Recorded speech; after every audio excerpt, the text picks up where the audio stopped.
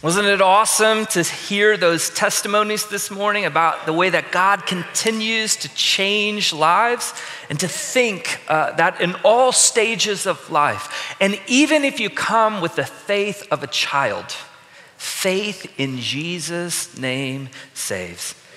Amen, amen. Turn with me in your Bibles to Acts chapter 25. As we continue our walk through the book of Acts, there is a Bible in the pew rack in front of you. If you do not have one today, please grab that. Take that as a gift from us to you. Also, church family, I want each of you right now to reach into the pew back in front of you and to grab a response pad. Those response pads are given so that you can take notes throughout the service, but at the conclusion of today's service, I'm going to give you about 3 minutes, and I want you to spend a few moments and genuinely think through how you are going to respond to God's word this morning. So grab it right now, pass them down the row, make sure everyone has one and a pen. A student once asked the school president if he had to take such a long course. Wasn't there a much shorter one, a little more simple one that he could take? To which the president replied, well, of course there is, but it depends on what you want to become. You see, when God wants to create an oak, he takes 100 years. But when he wants to make a squash, he takes 6 months. So what do you want to become? Disraeli, the Prime Minister of England, once in the British House of Commons, stood up and gave an extemporaneous talk. Right there, spur on the moment speech, stood up, and it was riveting. In fact, later that evening, a guest came up to Disraeli at dinner and said, "You know, that talk you gave this morning, it has been on my mind all day." To which Disraeli replied, "Madam, that talk has been on my mind for 20 years. You see, there's a depth of wisdom that simply takes time. And it is forged in the seasons of life.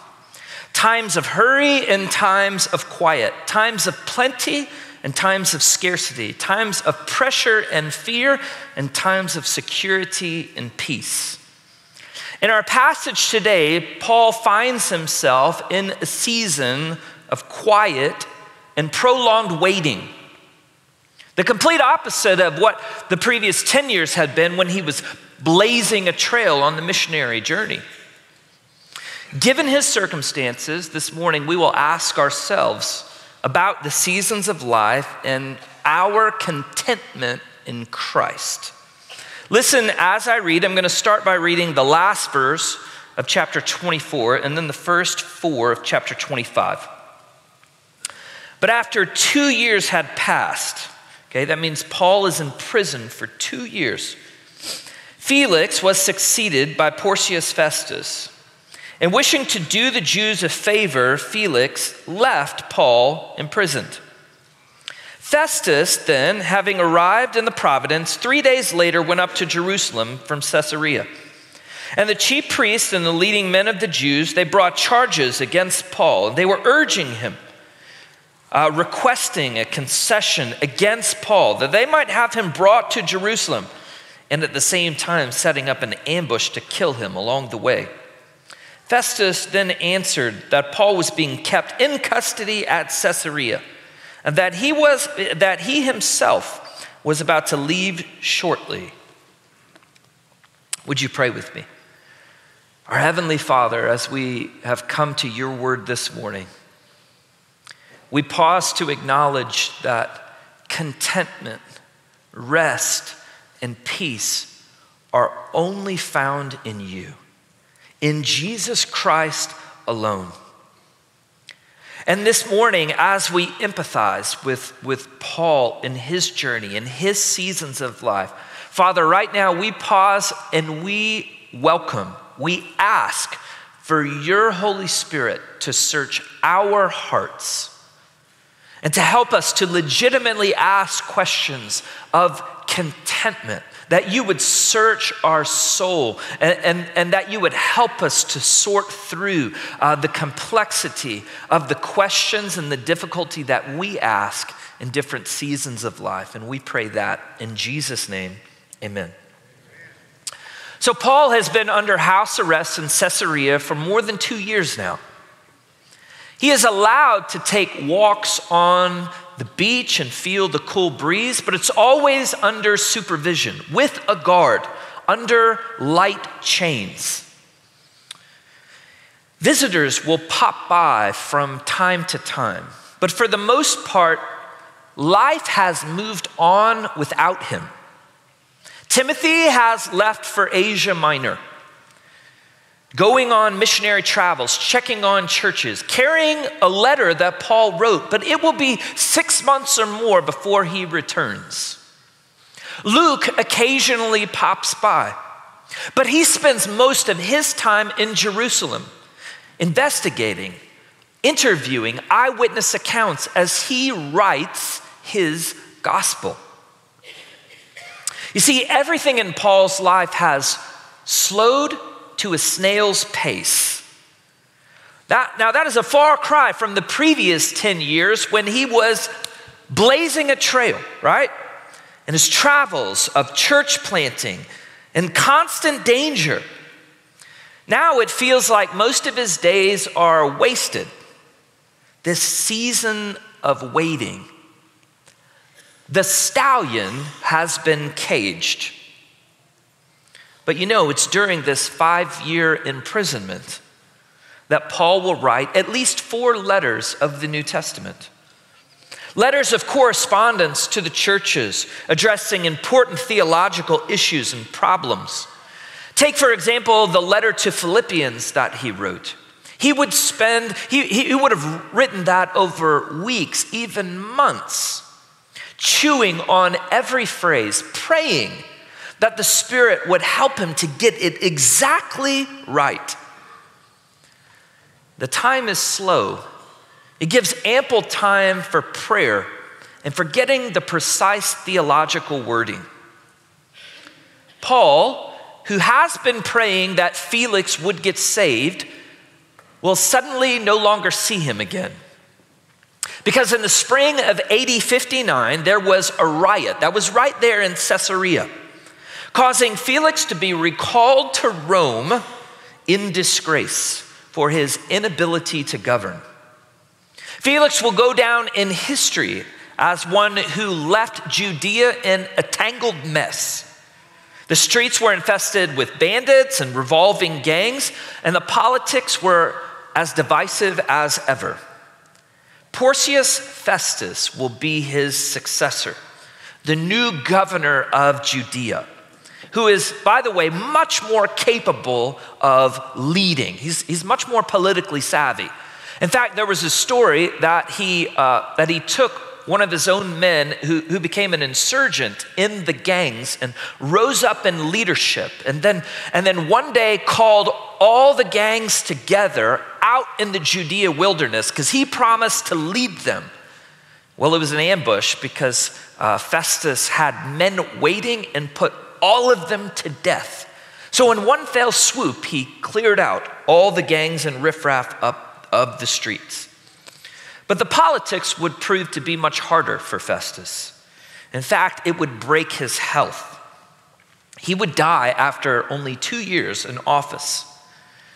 Now, what this means for our hero Paul is that after 2 years of sitting in prison under house arrest under Felix, there is now a new governing authority, someone new to hear his case, possibly set him free.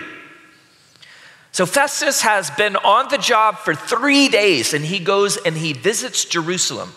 And as soon as he gets to Jerusalem, he is immediately met by the leaders who, what do they want to press? Paul's case and situation. You see, the 2 years has not faded their desire, their rage to have him put to death. In fact, there is now a new plan of assassination. And if Festus could, unknowingly have Paul transferred to Jerusalem and try the case there, they sit and wait in ambush. But unknowingly, of course, it's accordance to the providence of God, Festus will say, no, we will try the case in Caesarea, where Paul is currently being held. And again, Paul escapes death. This is Paul's chance to resume the season of life that he enjoyed the most. Jesus had actually come to Paul and promised that he would one day visit Rome and give testimony there in Rome. Now, how do you think Paul imagines that? How do you think he dreams about that? Of course, it's in freedom. He wants to go to Rome, he wants to give testimony, and then he wants to continue on to Spain. You see, a stallion always dreams of the wind rushing through their hair at full sprint. And yet Paul has spent the last 2 years in a quiet corral, sidelined. Verse 6, there in Caesarea, Festus took his seat on the tribunal and ordered Paul to be brought. Now here's a picture of us in Israel. This theater still stands. And the spot there that's circled in red, that is where Festus would have taken his seat. That's where the governor would sit. And then everyone else would be paraded below in the bottom floor. And then anyone who wanted to listen or participate. But that is where the governor would sit. And he sits there as judge. We got to stand in the very spot where Paul was going to give his testimony, going to figure out if he's going to be set free. Now, in our account here in 25, Luke just gives us quick details, but he reminds us that the charges against Paul are serious. Recall with me that the lesser charge is that Paul has defiled the temple, right? Has transgressed Jewish law. And the Jews are hoping that Paul would be sent back to Jerusalem and that they would assassinate him along the way. The greater charge that they have pressed against Paul is that he is a world-renowned troublemaker, someone who leads a religious cult that is not sanctioned by Rome. That actually carries with it the death penalty. Verse 8, Paul gives his own defense. I have committed no offense either against the law of the Jews, against the temple, or against Caesar. But Festus, wishing to do the Jews a favor, answered Paul and said, are you willing to go up to Jerusalem and stand trial before me on these charges? So remember, Festus is brand new. He's still trying to get his political footing underneath him. And going to Jerusalem and charging Paul with the lesser charge, that seems pretty reasonable. But Paul knows what awaits him. You see, Paul respects and submits to governing authority, but he does not allow unfair exploitation. He has rights as a citizen, and he will always use them to his advantage. Jesus had promised Paul that he would go to Rome and give testimony. And Paul always thought that that would be in freedom. But now he realizes that it's going to be as a prisoner. And so he feels cornered. And look at verse 10. Paul said, I am standing before Caesar's tribunal, where I ought to be tried. I have done no wrong to the Jews, as you also very well know. If then I am a wrongdoer and have committed anything worthy of death, I do not refuse to die. But if none of those things is true, of which these men accuse me, no one can hand me over to them. I appeal to Caesar. You see, after 2 years of being fenced in, Paul has actually just set in motion that the next 3 years will be more of the same. Any Roman citizen had the option that if the charges were deemed serious enough, to appeal to Caesar, and then Caesar himself would determine the case. Nero was very early in his reign as Caesar. Now, if you know anything of church history, you know that Nero becomes a madman, okay? He has sadistic persecution of Christians. But we are not there yet with Nero. He's still young and he's still under the influence of wise counselors. Verse 12, then when Festus had conferred with his council, he answered, you have appealed to Caesar, and to Caesar you shall go. With our time remaining, I would like for us to pause and to consider how Paul is dealing with this season of life as it gets quiet and slow. Seemingly wasted days. The feeling of being stuck. Have you ever been there?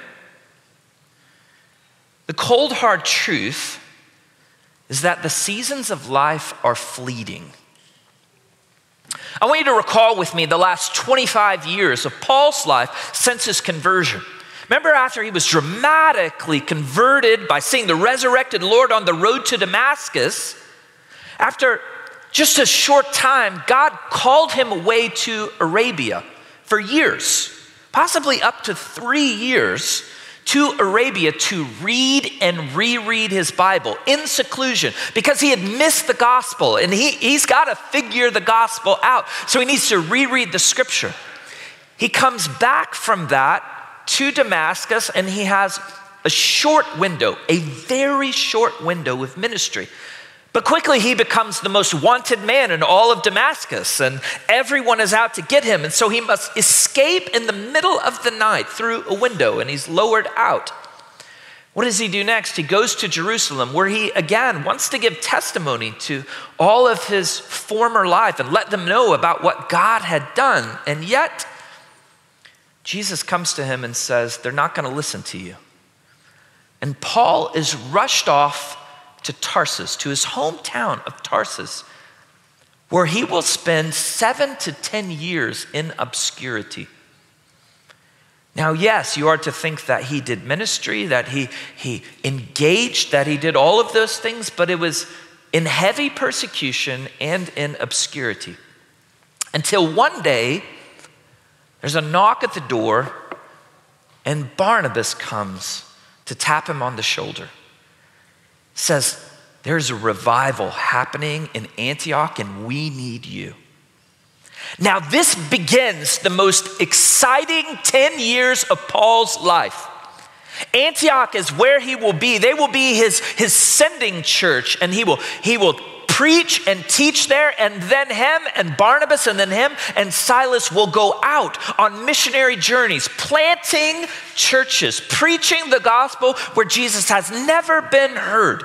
Okay? And then he will circle back to Antioch and he will go back and he will check on those churches and then he will go further and then he will go further. And he longs to go even further. In fact, if you were to ask the question, Paul, what were you created for?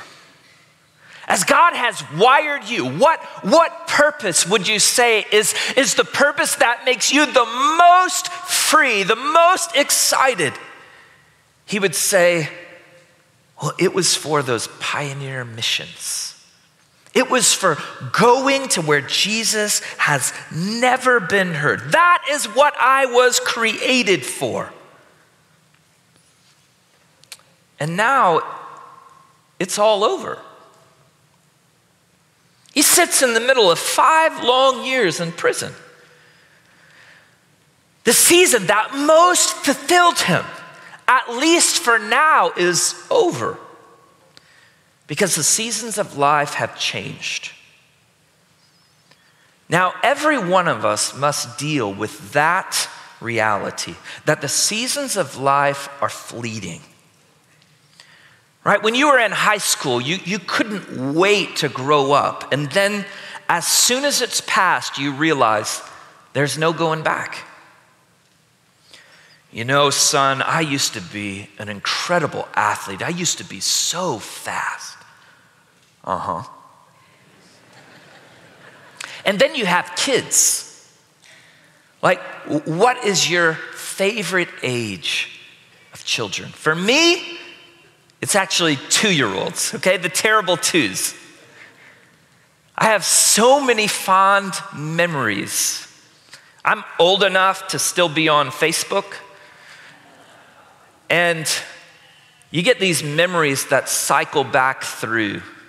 And you just look, and we used to have a riding lawnmower, and Ian, when he was 18 months, he would come and just sit in my lap, and we would ride around and mow the yard. There were times where I'd come home and he had put on my boots and he'd put on my hat, and he had grabbed Daddy's keys, and we're filming him, and he's off to work telling us bye because he's... And those seasons of life, they're fleeting. They're like grasping the wind. There's no way to hold on to them. And I know it's good and it's right that they grow up, but man, I sure miss it. My father greatly struggled with the transition to retirement and being an empty nester. His kids were gone, independent, doing well, but he wasn't needed as provider. That was always his identity. He worked hard providing for his family, but now all of that was gone. And if I'm honest with you, he was becoming bitter. The last time he was in town, the last time I saw him alive, he came to hear me preach. It was a big deal that he got to hear me preach here at First Baptist Boerne, and he sat up in the balcony. And we had a long talk, and I said to him, Dad, what's going on in your heart? Why are you angry? He said, son, I'm mad because life is too short, and the seasons go by too fast. So how are we as Christians supposed to handle the fleeting nature of life, the changing seasons of life? I've got 4 quick points. The first one, it's real short. It's just a quick reality check, okay? You need to remember that, like, when my kids were little and depriving us of sleep, I couldn't wait for them to grow up. And now I long to go back, right? Reality is we have a tendency to look at the past through rose-colored glasses, all right? I wasn't nearly as good of an athlete as I think I was. It's very easy to get nostalgic and to forget the problems of yesteryear, all right? So that's the short, reality check. These next 3 points, right, they're deep, and I want you to take notes on this. Okay, number 2, the goodness that you experienced and the loss you feel as a result, it points you to the ultimate reality which is found in heaven. Okay, we long for a pain-free body, to be in top physical shape. We long for deep relationships where we have time to genuinely invest. We long for purpose and value that's found in our work. And when we taste those things in life, okay, and they are good, and when we long to have them back, we must remember that those tastes point us forward into eternity, not back into the past. Oh, I wish that I were 20 again and I could run like the wind. You will. You will. See, the goodness that you experience, it points to the ultimate reality of heaven. Okay, that depth of friendship that you experience, it points to the joy that's found only in eternity. It will always be fleeting here on earth. J.R.R. Tolkien wrote a short story called Leaf by Nettle, who is an artist who is in a culture that doesn't appreciate art. And so Nettle paints all for his own benefit, for his own enjoyment. And in his mind, he pictures this magnificent tree with a forest behind it. And every chance he gets, he paints and he works on this tree. But he's always distracted. There's always the neighbor coming by. There's always work to be done. His neighbor's wife is sick and needs help, and he never gets enough time. And anytime he can, he will paint obsessive detail over this tree that he sees in his mind. And it's the real desire and passion of his heart, but he never quite has enough time. Well, eventually Nettle has to go on his trip, and that's a metaphor for heaven. And at the end of his entire life, all he has painted is one leaf. One leaf. An incredible detail. But when Nettle gets to where he's going, when he gets to heaven, he actually sees the tree and the forest that he had been picturing the entire time. And he realizes that his one leaf was a window into the ultimate good and reality that awaits. That short story, guys, it presses on something intrinsic within us. And that is we see beauty and we long to capture it and to hold on to it. And because that beauty ultimately is found in heaven itself. That is what you long for. That is your hope. Not in the past. Number 3. As the seasons of life change, you must reassert your identity in Christ alone. In our performance-driven culture, guys, we are so often tempted to put our identity in our production, right? My value is in my occupation, being a provider to my family. We are driven by finances and achievement. I am somebody because I've got all this stuff that says I'm somebody. And even good things like godly achievements. All right, so let's take the example of the Apostle Paul. If his identity has become, I am a church planter, my value is when I am pioneering missions, what does he do when he's stuck in prison for 5 years? Beloved, your identity is found in Christ alone, not your production for him. Christ is your hope. Christ is your peace. He is your joy. And all the seasons of life inevitably bear that out because everything else will fade. Yes, it feels good to serve him, but that is an overflow of worship because he is your identity. You know what I told my father? I said, Dad, you're a great provider. You've been a rock solid man. Such a good example for me that I will forever be grateful for. But that is not who you are. You are first and foremost a child of God. And in this season, you must realize that again. Because if you do not, you will never be content. You will be angry because you cannot hold on to even being a great provider. That season of life has changed. Number 4, God has prepared a new work for this season. All right, I know in our self-centered nature, our tendency is to think of all the things that we don't have, okay, our wants, our feelings, rather than God's blessing that is before you right now. So in Paul's new, quiet season, filled with waiting, you know what he had time for? To write Ephesians, Colossians, Philippians, and Philemon. Ephesians, where he will say, guys, our battle is not against flesh and blood. And then he will call the church, remember your identity, and then put on Christ's armor. And in Philippians, he would write, rejoice in the Lord always. Again, I say rejoice. And he would also say, I have learned the secret of being content in every situation I find myself.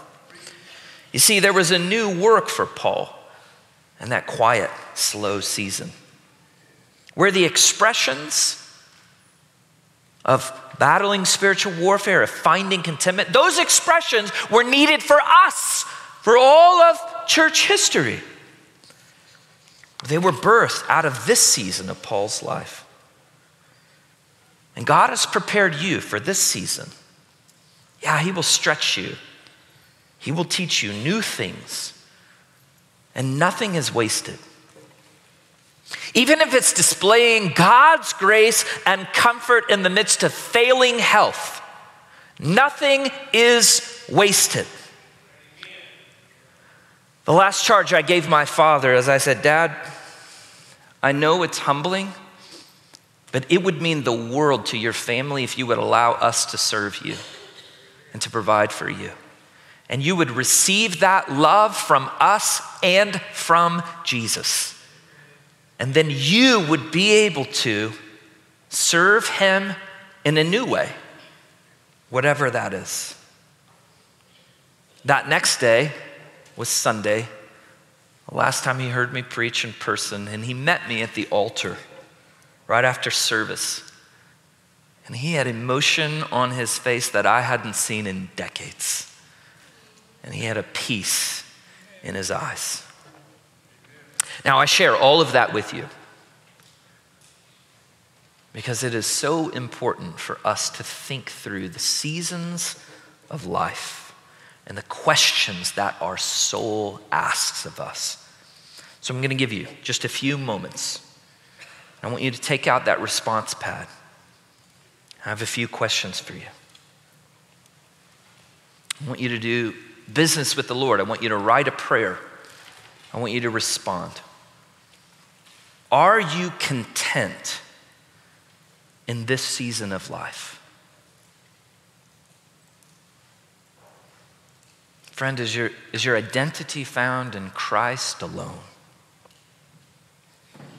Is your longing to go back, is it really a longing for eternity? And can you press into that with hope right now? And finally, will you say in faith, Father, I trust you to use me however you want in this season. For your glory, use me. I'll give you just a few moments. I want you to write. I want you to do business with the Lord.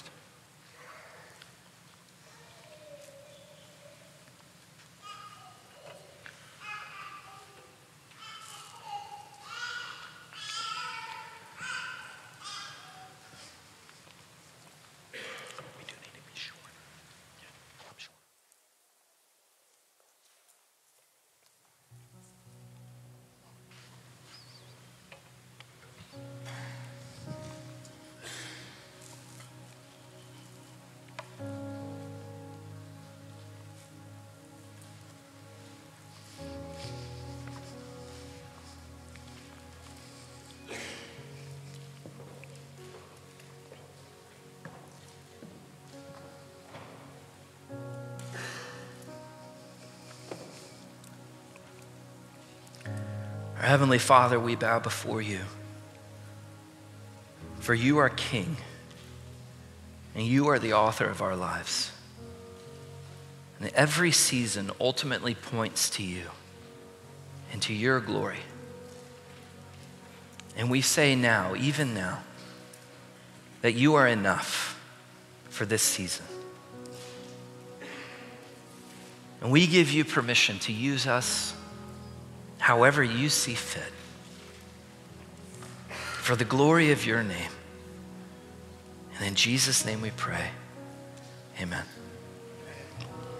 The praise team's gonna come lead us in a final song. You can continue to write on your response pad. I want you to continue to do business with the Lord.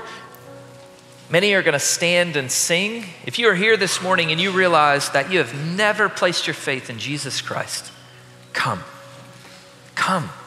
find life and hope in him. We'll have ministers down here at the front who would love to meet with you, would love to pray with you as you do business with God and be obedient to whatever the Spirit is calling you to do.